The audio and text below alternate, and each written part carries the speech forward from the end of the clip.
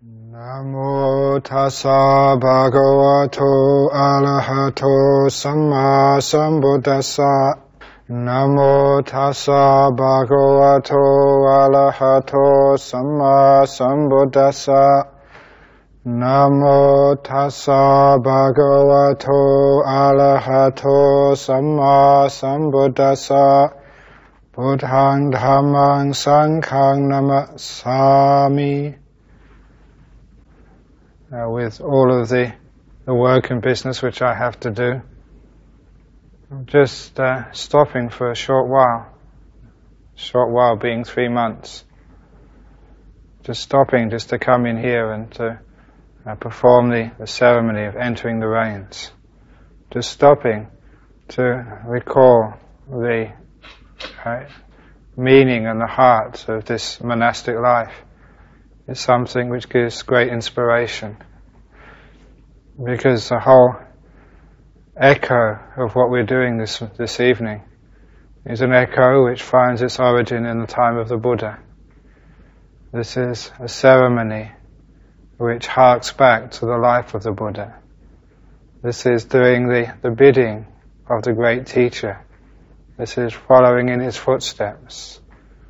The determination to cease wandering for the next 3 months.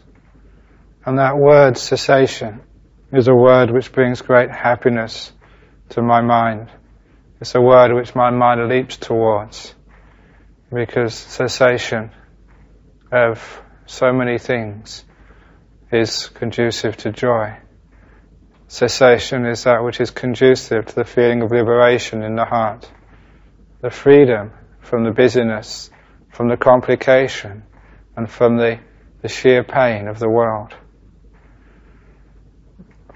When the mind inclines towards the world, when it's not just inclined towards the world, when it's dragged towards the world because of our duties, either as a senior monk, or as a junior monk, as a sister, novice, anagarika, when it's dragged towards that world where all these differences are recognized, and it always drags with it things like worldly dhammas, praise and blame, happiness, suffering, gain and loss, fame and abuse. All of these 8 worldly dhammas live in that world, and in that world you cannot avoid those worldly dhammas. In that world there's always going to be some suffering. One can never find satisfaction in that world. It is a world which, having played around in that place for long enough, if you think that that's all there is, then you'll get frustrated, disillusioned, and depressed. And sometimes people in the world experience that frustration, disillusionment, depression, and wish to even take their life. Instead of wishing them to take their life, that's not the right way. Instead, take your mind.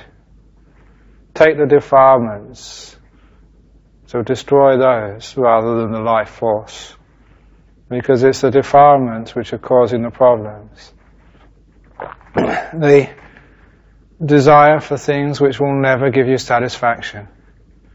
The anger, the ill will towards that or those people who you think stand in your way.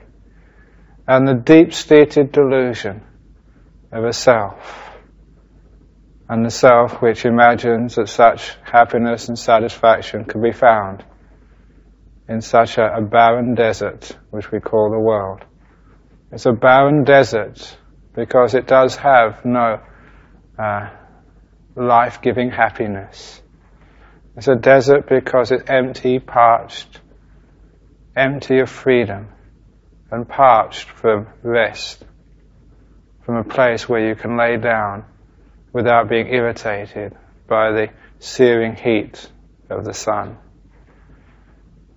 This world is a barren place, and anyone who has any inclination or insight towards the Dhamma will look upon the beautiful, amazing Dhamma of the Buddha as an oasis in that desert, as a place which you get pushed out of by the contingencies of running a monastery, for having a body, having to go to doctors, dentists, having to do visas, having to protect the sasana. All of that pushes you out of this beautiful oasis of cool, restful, delicious Dhamma. But this is a time above all where we say goodbye to that desert, where even I can be irresponsible and not give a care to the teaching of lay people and to the duties of the city centre, where I can even let go of a lot of my duties to other monks and people in this monastery, where you can just sit alone in your hut, sit alone as I did as a young monk, just alone without any duties and responsibilities, alone and free from any irritations or anger or desires or busyness caused by the friction of living with another monk. I was reminiscing today to the visitors after the meal about one of the most delicious rains retreats I had in my 6th year as a monk, which was in a monastery in the north of Thailand, where there was a deep cave in a valley up in the mountains, where I would see a car once every week for about 5 minutes if I bothered to look. The rest of the day, the rest of the week, there was no vehicles to be seen at all. I would only see people for about 15 minutes every day when I went over the ridge to the village on the other side to collect my alms food. They were northern Thais who were very happy just to feed you and didn't want anything else. They would come on the nights of one pra, of the moon days, and stay the night. But other than that, for most of the days of the week, for all that 3 months, for 23.5 hours every day, I was alone in this well set up monastery. To me that solitude was bliss. To me that solitude, which meant that I had no duties, nothing to say to another human being, no business created by the proximity of another. It was so freeing. And even now, as I remember those days, my mind leaps to the solitude which that created.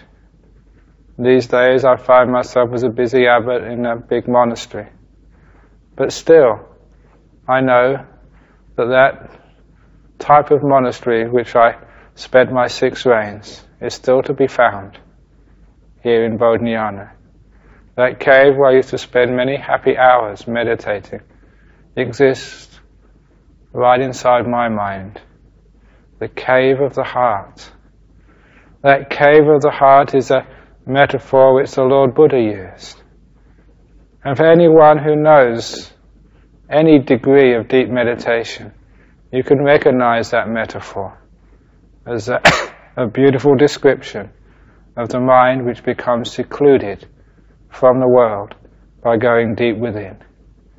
That seclusion from the world by going deep within is why we have this rains retreat. If you want to have more experiences of the world outside, this is the wrong place to be. If you want to have experiences of the mind, then welcome to this retreat. Because by going inside, by going into this cave, as in many caves there was buried beautiful treasures, putting them in there because they could be preserved and they're not wasted by the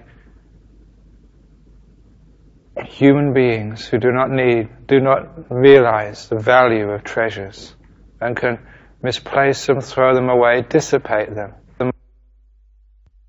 heedlessly.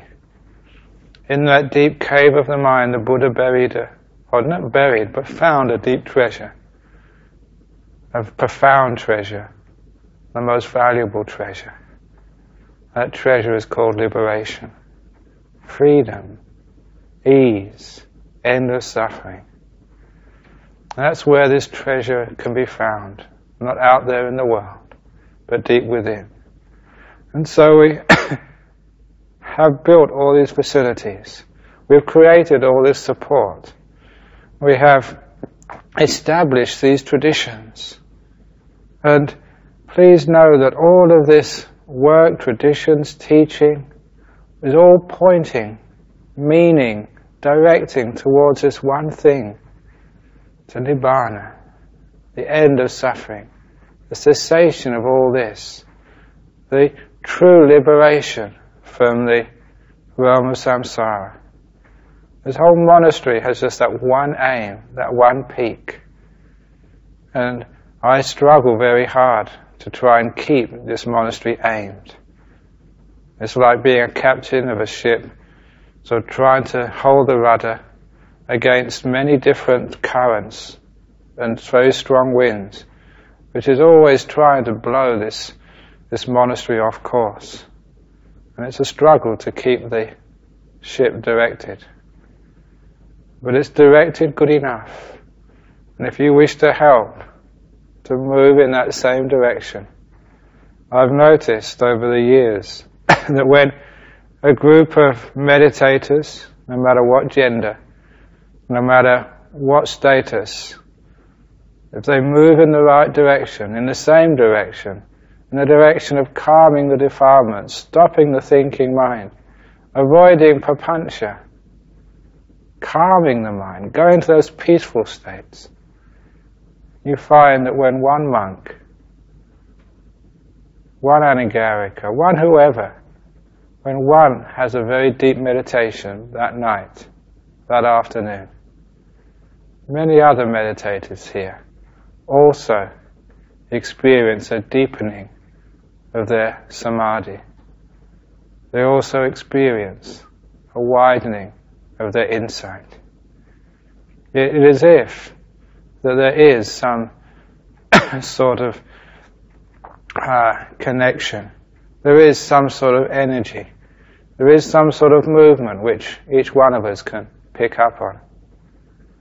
And if one person goes in the opposite direction, if one person goes to more worldliness, more desire, more anger, more irritation, if a person gives in to their gross defilements, again, others feel it. And it pulls and holds back the whole monastery, the whole community. It's like somebody swimming in the water. They create a current, they create a flow of water, and those swimming alongside get pulled along in its wake. In the same way that those who are really good meditators in this monastery, thank you for being here, because you're going to help everybody deepen their meditation. And every meditation which you do, which is deep, powerful, sublime, know that that's going to be felt. Its energy is going to spread beyond your hut and can pull everyone else along. And it's my hope, it's my intention that people who are practicing in this monastery during this rains retreat, who are using the facilities here, can remember why they're built, why the food is offered here, why the facilities are in place. The facilities are here for just this one reason, to deepen the experience of freedom. And because that you can remember and recall that that is our main purpose, everything should be subservient to that one goal, to that one purpose. If you wish to read, fine, as long as it's going to help the meditation. If you wish to study, fine, as long as it's going to be helping the meditation.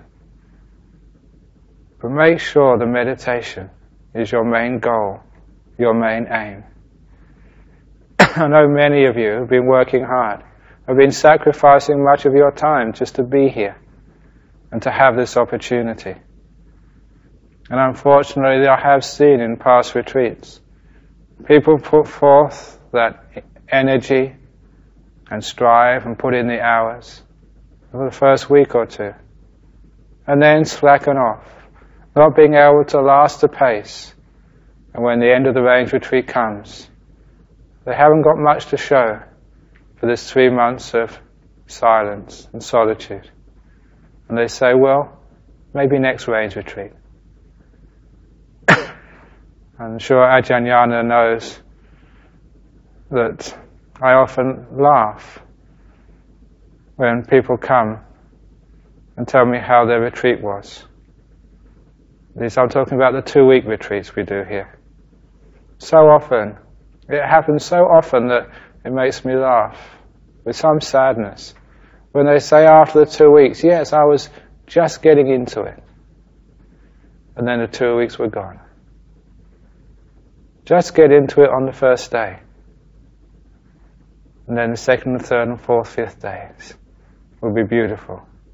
Don't wait till the end of the range retreat to start. Don't wait till the next range retreat to start. Now is the only time you have. Be diligent. And every time you experience, as you will do, any degree of peace in your meditation, spend time to loiter in that silence, in that peacefulness, in that happiness, in that joy. Don't just sit there getting deeper and deeper, and then as soon as the hour is up, or 50 minutes, or the 2 hours, or whatever, just get up without contemplating what you're experiencing.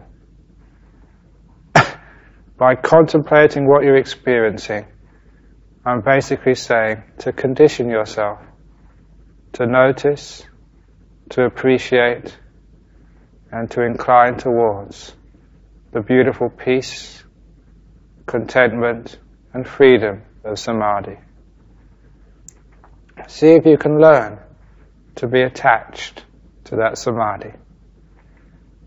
I guarantee it's much better to be attached to the blisses of samadhi than it is to be attached to your thinking mind, to your tea, coffee, to your food, to your books, or whatever else which you spend a lot of time wasting. See if you can be attached to the silence of the mind. And you attach to the silence of the mind by conditioning your mind to recognize these states as delightful, enjoyable, far more superior than anything which thought can describe to you.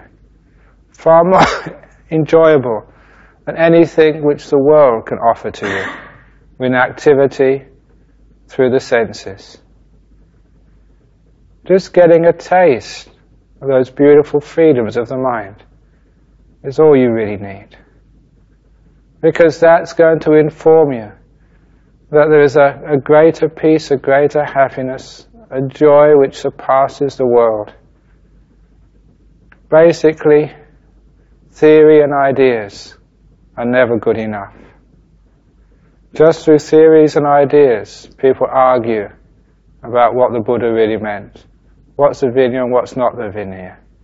What's Dhamma, what's not Dhamma? Is jhana necessary for stream winning, or is it not necessary for stream winning?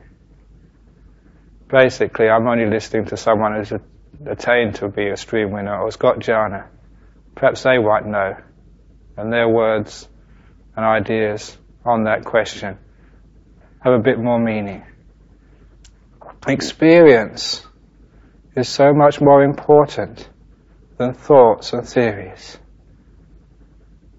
So you have this opportunity during this range retreat to put the Dhamma which you've read in the books into practice, experience these states for yourself, so that you will know not just through your analytical knowledge of Pali and Sutta and Vinaya and what this monk says and what that teacher says, but you'll know through your direct experience, through the only criteria which truly matters. To experience which is interpreted in the framework of the Buddha's teachings. When you experience these states, it's as if the teachings in the suttas and the Vinayas become incandescent. I won't say they just glow, they become brilliant. They become so bright. Only then can you truly understand those teachings. You can truly appreciate their depth, their profundity, their accuracy, their truth. But not before. It's a common idea that to be a stream winner, all you need to do is to understand the Four Noble Truths. Right view. But how many people know those Four Noble Truths, can recite them and understand them, but aren't stream winners? Who cannot say to another monk that I am a Sotapanna. Because for a monk, saying that when they're not absolutely sure is going to create so much doubt in their mind that they're close to the disrobing offence of parajika. And they don't say that unless they have absolute surety. And so, at least with monks, they don't just go around saying these things lightly. Apparently in the world that anyone says these things. Because there's no recourse. They can say them lightly without needing to make sure that what they're saying is correct and truthful. But the point I'm making is that the experience of this Dhamma, the experience which is described by the Buddha, is what is important. The simile which I've mentioned before is like the guidebook to Paris. I like this simile because actually I've never been to Paris. But I know that there's something there called the Arc de Triomphe and Notre Dame and the Eiffel Tower. But that's all I know, theory. I don't know as much about Paris, nowhere near as much about Paris as someone who's been there, who spent many months there, who's wandered around the place and actually felt and smelled that city. In the same way, you cannot know about these deep states of meditation, these powerful insights, just through the guidebooks. You do need that experience. You do need to smell and taste and feel jhanas, as it were. I mentioned the five senses are completely gone in that state. This is just a metaphor. You do need to understand these maggapalas through experience. So you have all the framework there, but don't think you can get further by just analysing the framework. Go to some experience, to be able to, in this moment, let go of the defilements, let go of the five hindrances. In this moment, make the mind peaceful, clear, calm, and see what it's like. See if you can get to that Dhamma which is beyond thought, which is beyond words, beyond ideas. Get to that place which the words are trying to point towards. That's where you're supposed to be going. That's the purpose of words. Not just to correct the spelling, but to see where these things are pointing to. And these words of the Buddha are pointing to a very beautiful place. I mention it's a beautiful place because if Nibbana was not the ultimate happiness, then no one would be able to reach it. Because Nibbana is the ultimate happiness. Because the insights which liberate you from suffering. Because the jhanas are ecstasies. Because of those things, they become possible for the human mind to enter. Follow a path of increasing happiness. You will not be able to will yourself into these states. The will is a function of the ego. the illusion of self. That will which is coming from that illusion will never be able to take you to this goal. Instead, use the inclination of the mind to seek freedom, to seek contentment, to seek happiness. To test out in your meditation, in your life as a monastic, to test out the times when you felt the most comfort, freedom, contentment, profundity, bliss. And go there again. And next time go deeper. As you go deeper, to feel what that state is like. To test its profundity, its depth, its measure of bliss. And ask why. Why are these meditations so delightful? Use the insight into the path of happiness and peace. Because in a very deep level what that's doing is conditioning your mind to go there again. Wherever you find happiness, the mind will incline towards that place again. You're replacing will, a decision based on thoughts and fancies and ideas and proliferations, because that's usually what controls your mind. That's what makes you do these things. Follow those trains of thoughts. Write those letters. Instead of using that, see if you can be motivated. The mind can be directed and run by the inclination to the liberated states of mind. Each one of you here has meditated enough to have some sort of taste of liberation. Even if it's only a small liberation from the course of defilements, even that always has this beautiful freedom as its essence, as its flavour. Even though that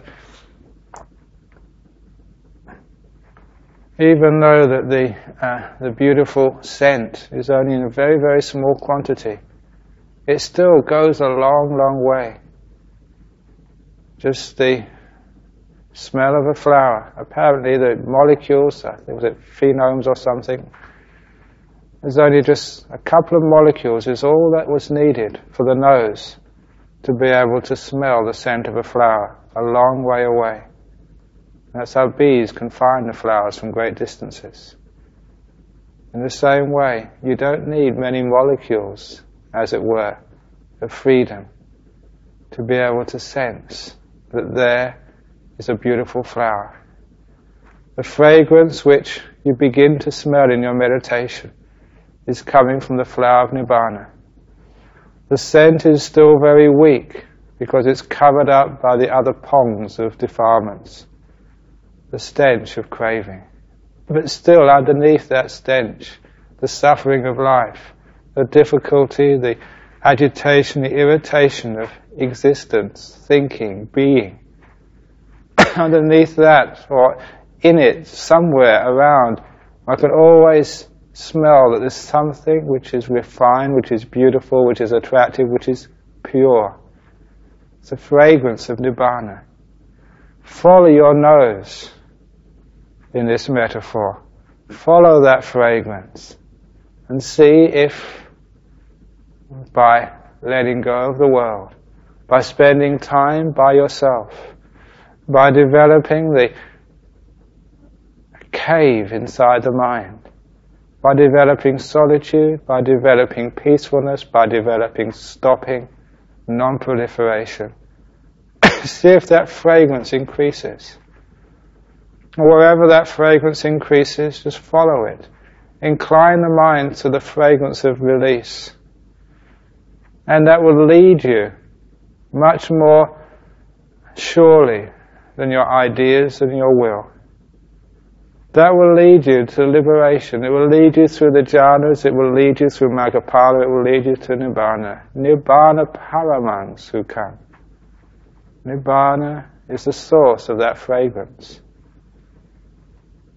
And it's here in this monastery. It's there to be followed. And so as you sit, as you walk, as you guard the mind from excessive thought, from proliferations, As you guard the mind from wandering into the past and the future, and keep it centered in the present moment. You can taste, smell that fragrance. And you know when that fragrance is there. And you know when it's gone.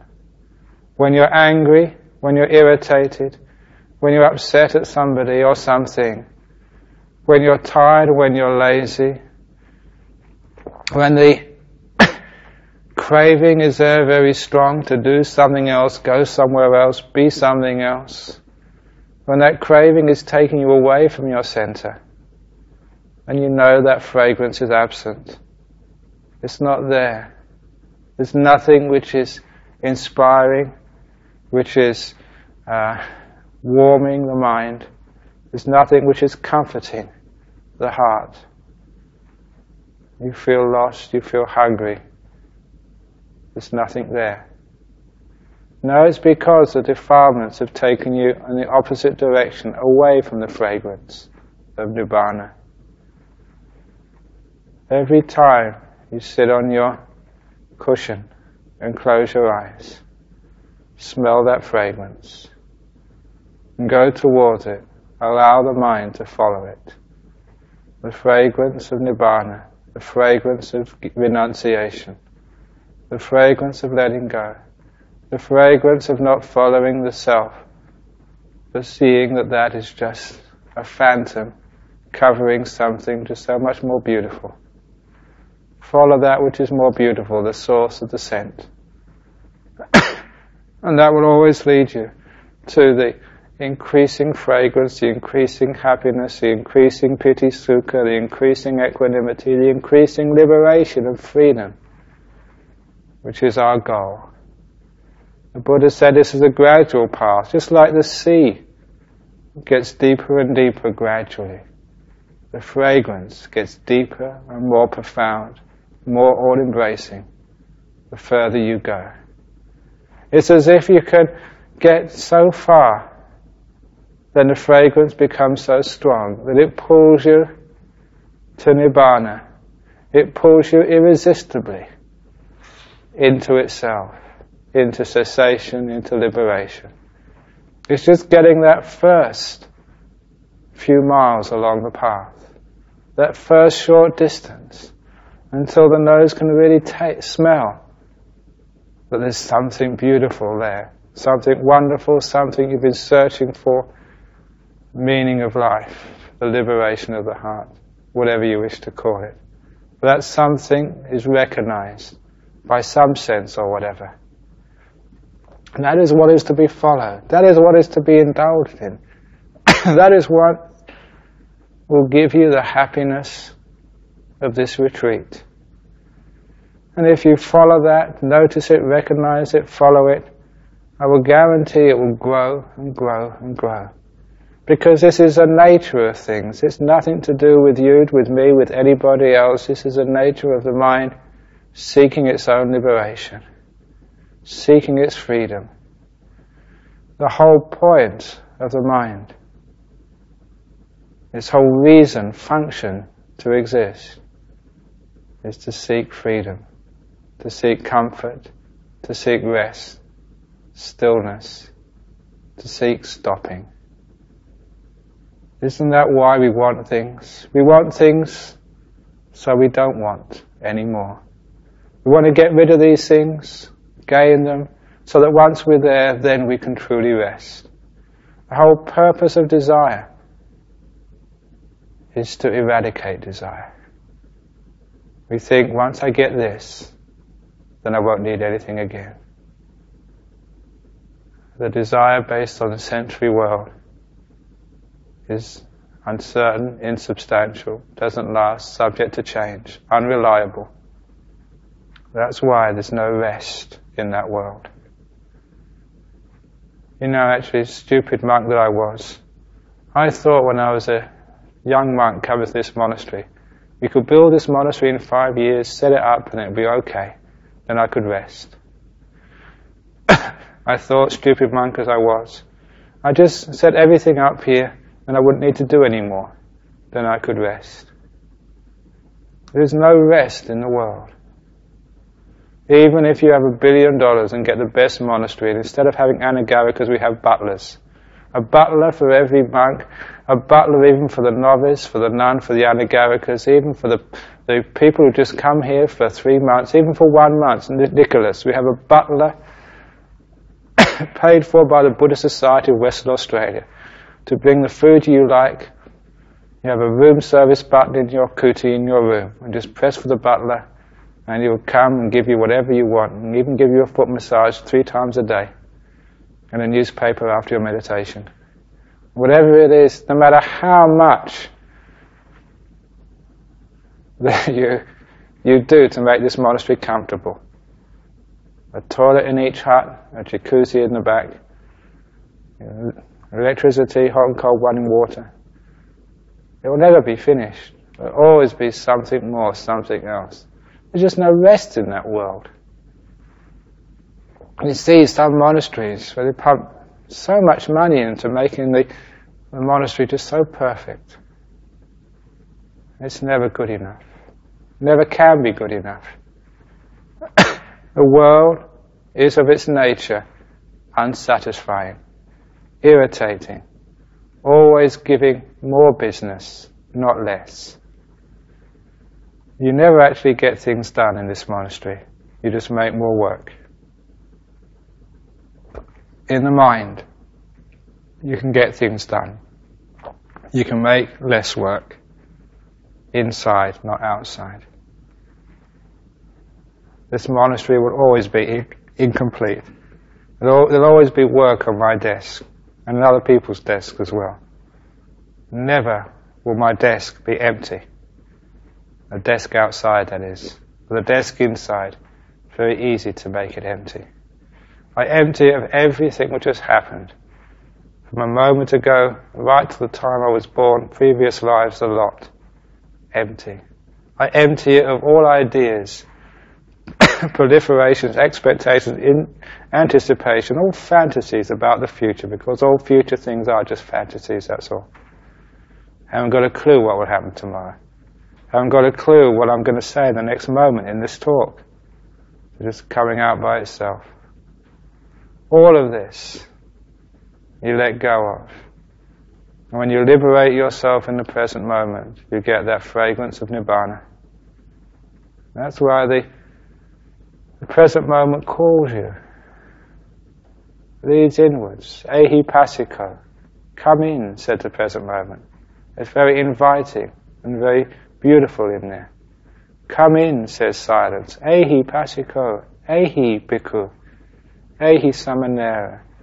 Ehi siladhara. Ehi anagarika. Come in, shouts silence. Come in, shouts jhanas. Come in, shouts Maggapala. If you follow that fragrance, it will lead you inwards. It will lead you inwards to the emptiness of the mind, to the oasis in the desert, to the flower of Nibbana, the ultimate happiness. Just the beautiful triple gem of the Buddha. The gem, the valuable jewel, that which is the only thing of true worth in this world. What else is worth anything in this world? What else can ever give you happiness, can give you peace, can give you freedom, liberation? Isn't that the promise of worldly wealth? That once you have worldly wealth, so the promise goes, you can be happy, you can be free, you can do whatever you want, you're not confined. But the worldly wealth just confines you. It's a burden. It's like many chains you have to carry around with you. Many duties and responsibilities come with worldly wealth. With spiritual wealth comes freedom. The inner space, the inner territory where there's no boundaries at all. That's why the 4 Brahma-viharas are called boundless liberations of the mind. That's why I started calling the arupa jhanas not just infinite space, but boundless space. Not infinite consciousness, but boundless consciousness. And I prefer that rendering, because that's much closer to the truth. Like consciousness with no bounds. There are no descriptions, binding it, bounding it, keeping it in. Just consciousness, completely unbound, boundless consciousness. We're going beyond bounds, unbinding, untying the mind. This is like the freedom inside, where there are no walls and fences and gates to go through.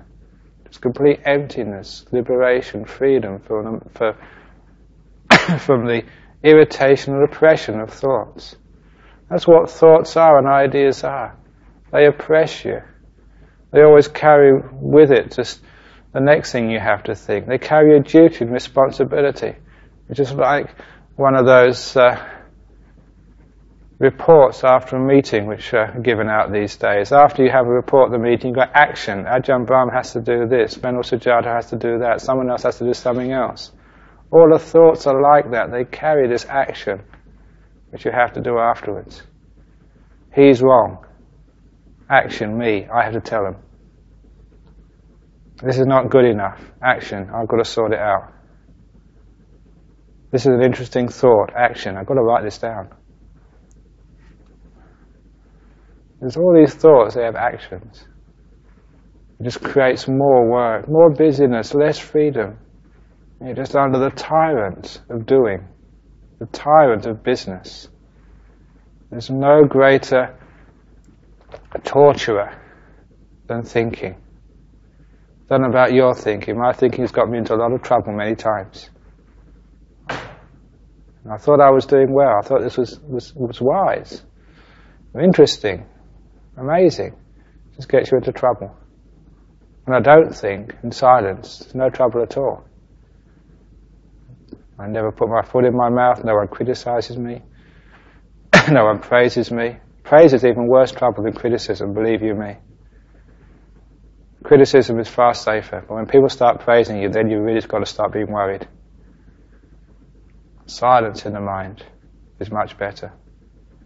The silence of freedom from praise and blame. The silence of freedom from all these worldly things.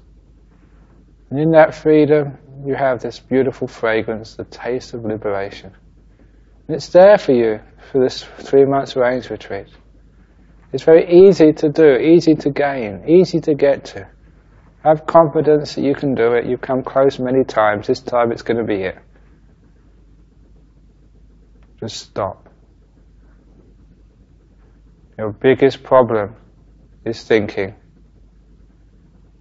That's why, having seen that in so many meditators over the years, I just developed these basic steps in meditation. Present moment awareness, first of all. Silence. Those are two powerful and deep methods of meditation. Don't ignore them and think, I'm much more sophisticated than this, I'm just going to go straight onto the breath. Don't ignore these things. Why is it your meditation isn't as deep as it could be, as it should be, as it has been? No silence, and wandering off into past and future, or into fantasy world. That's why. I mentioned before that I remember some people on the retreats I've given spent so much time on the fundamentals of meditation, present moment awareness and silence. They spent so much time on that before they even started watching the breath. But when they did start to watch the breath, they got very deep meditation very, very quickly.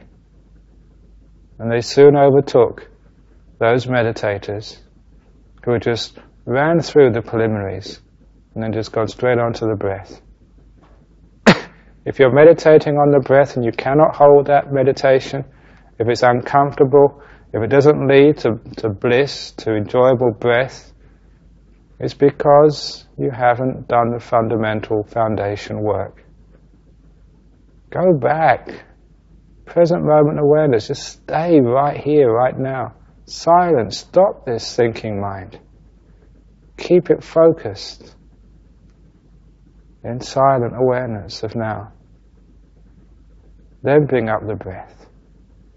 And then when you bring up the breath in silence, focused in the present, the breath is the most delightful thing. It's a sign you have silence. It has a sign you've got present moment awareness.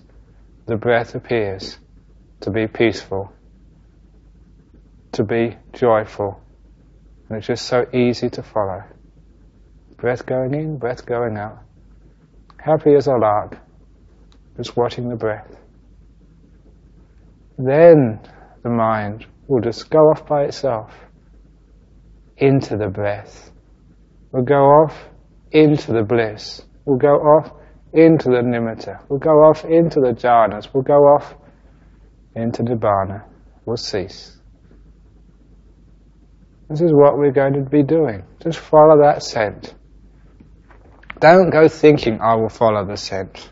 Just allow the mind to recognize it, and the mind will do it by itself. So much of the problem in meditation is people doing it, not allowing it to happen.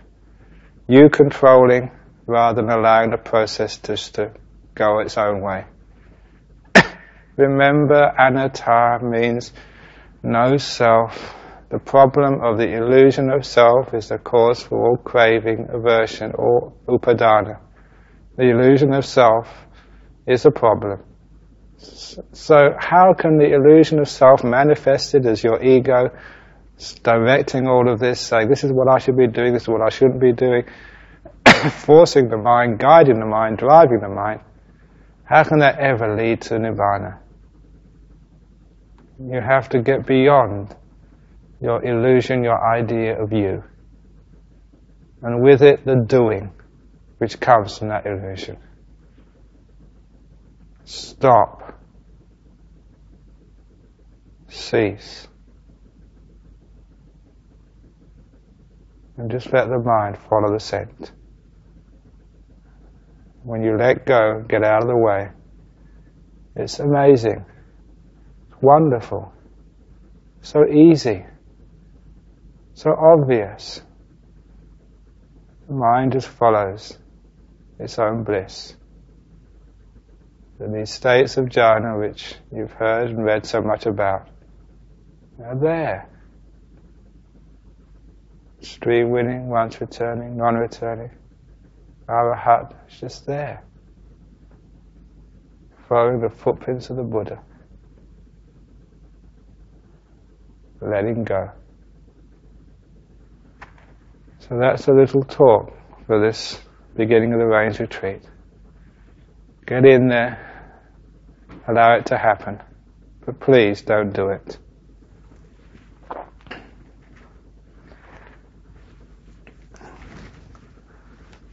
Okay. If you don't mind, for once, I'm not going to ask for questions after this talk.